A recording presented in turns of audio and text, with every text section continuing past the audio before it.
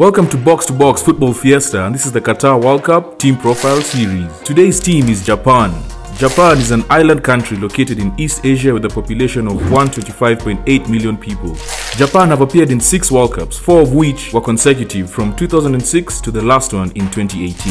They are currently ranked 24th in the world and claimed Asia's final automatic qualification slot after they beat Australia 2-0 in Sydney.